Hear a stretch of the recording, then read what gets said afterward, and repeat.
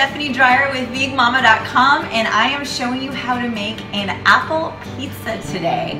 Yes, this is a sweet dessert pizza, and I think it's perfect this time of year for fall with all the wonderful apples in season. I am really excited about this recipe. I've been serving it for a bunch of special dinners so far in the last couple months just to celebrate all the apples that are around, and it really feels like fall when you eat this pizza. And it's fun because it's a dessert pizza, so or it could actually be a snack too. I've served it as an after-school snack because it's got the apples and the nuts in it and the sweetness, so it feels like a treat, but it's also got some hearty stuff in it. So let me show you how to make it super simple and easy to make.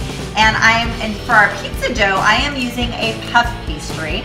This stuff is great. I prefer Aussie bakery. It's dairy-free, egg-free, and super easy to work with. You let it thaw on your counter for about 45 minutes, and then when it's unfrozen, you're going to roll it out and stretch it into a pizza pan or any kind of round. You could even do a square shape if you don't have a pizza pan or a pizza stone. Don't worry about that. So to start, you're gonna melt some dairy-free butter. I'm using Earth Balance today, my favorite.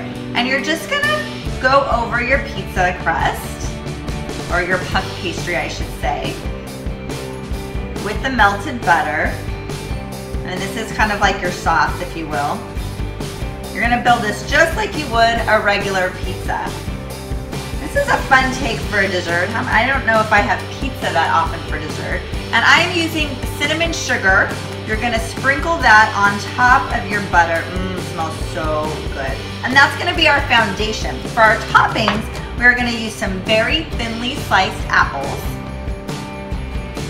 And you're just gonna decorate it like you would a regular pizza. I'm gonna make it a little, since it is a dessert pizza, and when you see how this bakes up, it really looks like a centerpiece for art, actually. It just looks so beautiful. So you can get a little fancy with how you layer on your toppings. I highly recommend that because it does make a beautiful presentation.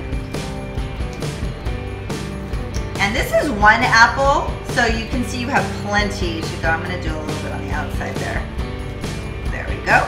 And then you're gonna use some whole walnuts, and these taste so good when they are toasted and roasted in the oven. So I'm just gonna add a few on there too. I like the big chunks. You could do the chopped ones too, and if walnuts aren't your thing, pecans would work really nice as well. Pistachios probably would work really nice too. I just thought about that, and the color with the green, ooh, that would be really pretty. So they kind of look like flowers to me, which is what I like about it. I really think that it just looks so pretty. And then you're gonna add some shredded coconut, and I'm using sweetened shredded coconut.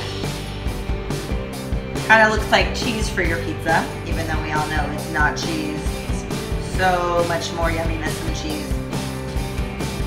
And that is really all there is to it for the first part. So you're gonna bake this at 425 degrees in the oven for just 10 minutes. I'm gonna let that cook, and then we're gonna take it out, and there's one more last ingredient I drizzle on top just for a little special flair at the end. So let's pop it in the oven and cook it for 10 minutes.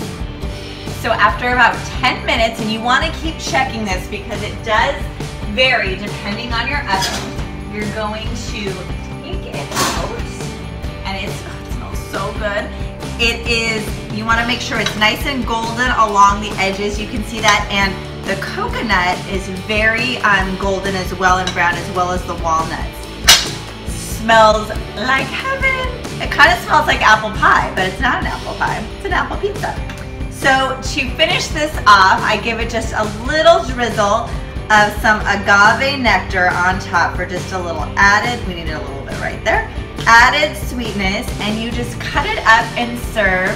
You could serve it with a little scoop of vanilla dairy-free ice cream for a little added treat as well. But again, this is a great dessert, but it also works great as a snack if you cut it into squares or wedges. It's a great afternoon fall treat for the kids and the family as well. So I hope you enjoyed this recipe, and I hope you will try it this fall with the bounty of apples available this season. And if you do, I'd love to hear how you like the recipe in the comments below. Please feel free to like this video if you liked it, and subscribe to my Big Mama YouTube channel below as well. Thank you so much for watching, and for more easy and healthy, delicious recipes, please visit bigmama.com. And give you one more look at this delicious pizza.